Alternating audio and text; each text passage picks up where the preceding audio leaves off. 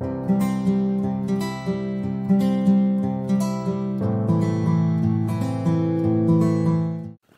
everyone, welcome back to the channel. We all know what is the importance of a configuration file in an automation project. In case you are not sure how do we create a configuration file, you can watch a video in the channel. I will put the link in the description. In that video, I am describing how we can use a configuration file in a sequence or a flowchart. That video demonstrates that how we can utilize the configuration part and the init all settings from the robotics enterprise template and implement in any of the processes. Now let us see the agenda for this video. In this video, we are going to quickly demonstrate why exactly we require a configuration file.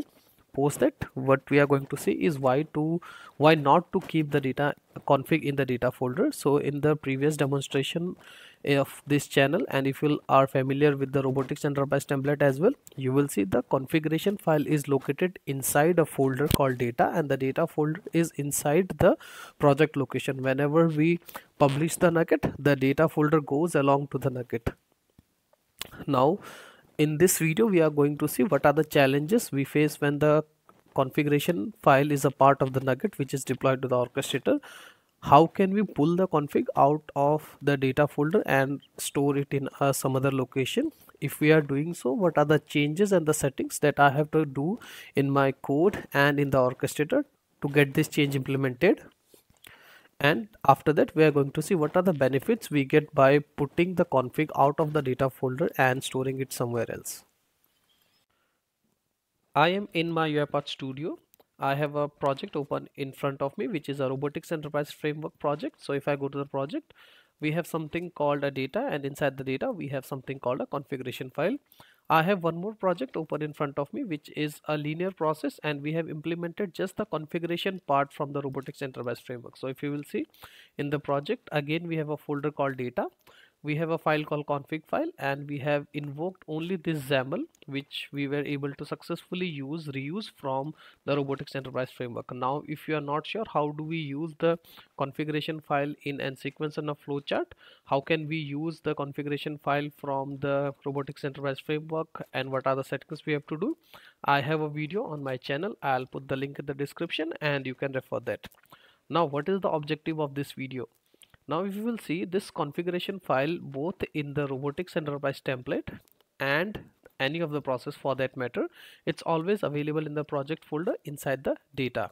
So I have a process in front of me. What that process is doing in the configuration file, what we have done, if I just open the configuration file, you will see it is opening the acme url, it is getting the credential from the orchestrator, and it is scraping the data, some data from the acme site, and storing the data in a file which is this one. So this is the complete file name of the file which is given, right? So now let us see what is the problem with this structure. Now as of now, if you will see, this looks good, right? So we have made everything configurable.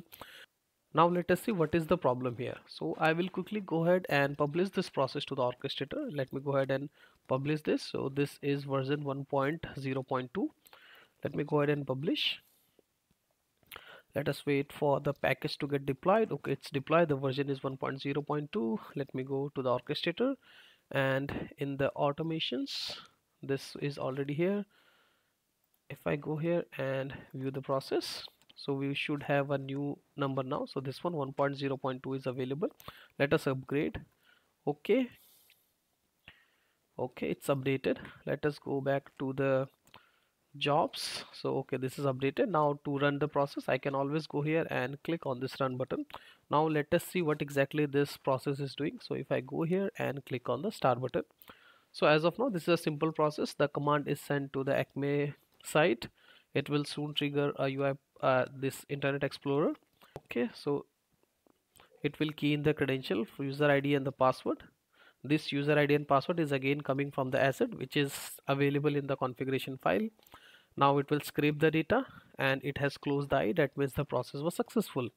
Okay, so now what is the problem with this structure? So now if I go to the are you sure you want to, okay, this is some message. So if I go to the location, this was the location which I have specified, and the file is created and the data is successfully scraped. Now if I ask you that I need some of the modification, I don't want this asset. So as of now, if I go to the assets, so this is the asset. Now what if I change this asset name from acme credential to, let's say, acme credential new, and we have, let's say, assuming that we have updated the password here, update. Okay, now one more change I have received from the business, that we don't want the file to be saved with this name, data config name. We want the file to be saved as acme data, right? So where do we have to change? So now two updates I have made. I have changed the credential asset and I want to have this thing with a new name. Now what, as a developer, we should do, right? We will go back to the process. We'll open the config file here, configuration file, let us open. Okay, and we will do the changes here. So this is the credential. We'll update this guy with this, paste, and then we have to change the file name also and the path name also, and we want to have it with the acme data, right? So I can say here acme data. I will save this file, close this, and now I have, what I have to do is I have to again republish the changes to the orchestrator. So I have to again make a version of 1.0.3 and publish. Okay, so now 1.0.3 is published. We have accommodated the changes and the config is available in the this one, and we have do the changes. Now if I trigger the process, it runs successfully. Now think of a real world automation where you have, as of now I only have 3 fields, but in the real world automation this configuration file can be a much more larger file, right? So we could have data in all the tabs, we could have constants, we could have settings, we could have delays. Now every time it is not feasible to change the config and deploy a new process to the orchestrator, right? So every time I cannot do the small change and then publish to the orchestrator. So this is a problem statement what we are trying to address here. Now let me rephrase the problem statement. We have a configuration file which is available in the data and the config location. Whenever we publish the project to the orchestrator, this file is inside the Nugget, and whenever some changes are there, we have to again republish the code, right? So is there a other solution, right? So yes, there is a solution. What is the solution? We can put this configuration file outside this project, right? So how can we do that? So what we can do is, instead of having this config file inside the data, I can have a different shared location or a different shared path where this config can be located. So how can we do that? Okay, so this is very simple. Assuming that this is the process and this is the config, so let me just go to the project folder. I will just open this folder and I will just cut the config from this path and I will paste the config in the temp path. Now this temp path can be your shared drive. Okay, this is open. Let me just close, try again. So now this temp can be any of the business location, any of the shared drive, you can have it anywhere, right? So assuming that I have kept the config, and now this path, this is my documents path and this is not the project path, and here I have kept the config. Now what are the changes that I have to do in the this template? Now in the invoke all settings, this is init all settings, this is provided by the RE framework. In the import arguments we have something called path, right? So where we are passing the path. Now we have to just update this path with the path where we have kept the config, right? So this is the path. So if I go here and copy this path, control A, control C, let me go back to this and till here, I will paste it here and save it. Now this solves a problem pretty much, but when again we are landing into one more problem. So what is that problem? What happens that if I want to change this path, right? What happens if I want to, this path is not accessible or something XYZ happens to the path and I want to change this path. I want my config to have at a different path. How can I do that? Now again I have to change the Nugget. So is there a better solution? Yes, there is. What can I do is I can always come back to my orchestrator. I will go to the assets. Okay, I will create a new asset. Okay, I will create an asset called acme config, acme config path. Okay, let it be of type text, and instead of hard coding the configuration path in the init all settings, I will just copy this path and I will put it in the text value here like this. So and here I will just specify acme config path. Now what I am doing here is, this is Acme a type of asset, text type of asset, and I am passing the config path here, and I will create it. Now in the orchestrator, what I have done is I have created a Acme config path. So now instead of giving the path to the init all setting directly, what I will do is I will take an activity called the asset, which is called the get asset. I will drag and drop it here. The asset name, so if I go to the asset name is Acme config path. I will go here, specify the asset name Acme config path, and what is the value. I will hit Ctrl+K and create a variable called, let's say, config path. Okay, so it's a string, so let us do it like this, str underscore config path. Okay, so str underscore config path is a type of string. And now in the invoke all settings XAML, what we have to do is we have to just pass the config path, the str config path. That's it. Now what is the dependency we have removed, right? We have moved the config out of the data folder, and we can just remove this from here. You can let us just delete it from here. We have already placed it here, right? So we have removed the config from the data folder.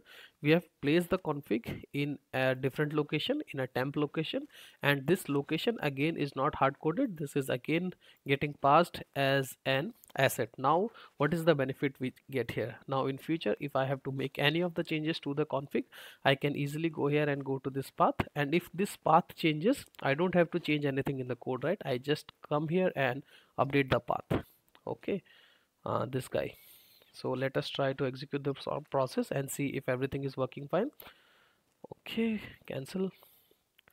I have just pressed Ctrl S, that's why so many pop-ups. So let us do some of the changes and verify what are the changes we have done in the config. So now the config is in the temp folder, and we have specified the new. So now when we run the process, instead of getting the data when we last time triggered the data, we are getting this file.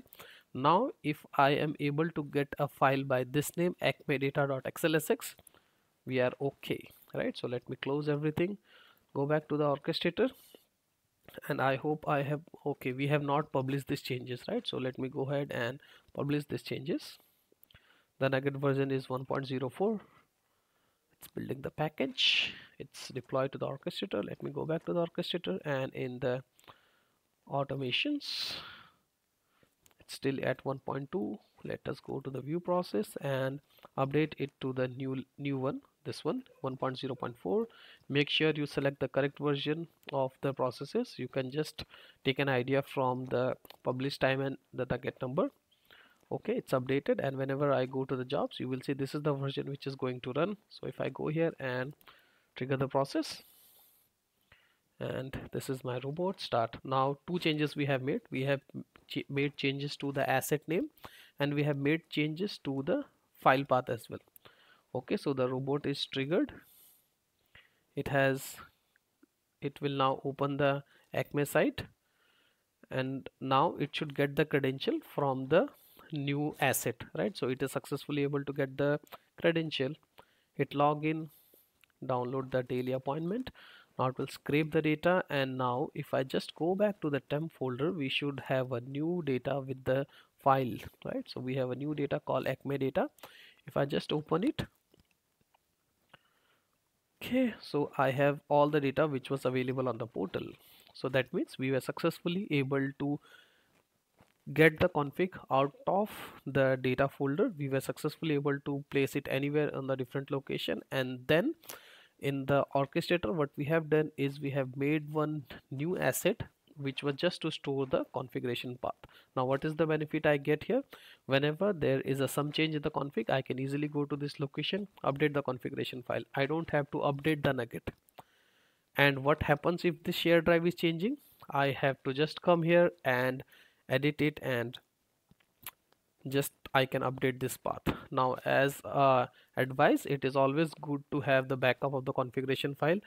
Whichever shared path you are putting the configuration file, make sure that it is not accessible to everyone, and it is only accessible to the person or the business who can make the changes to the configuration file, because this is the heart of your automation, and if anything goes wrong with the configuration file, the automation will fail. Okay, so that brings us to end of this video. Let us have a quick recap. So in this video we have seen how can we keep the configuration file in any other location and not in the data folder, and what are the settings that we have to do in the init all settings to accommodate changes. We have also seen how we can create an asset in the orchestrator that is able to accommodate the path of the configuration file, and what are the changes that we have to do and what are the benefits that we get by using the configuration file outside the Nudget. So thank you for watching. If you like this video, please do subscribe to the channel, and happy automation.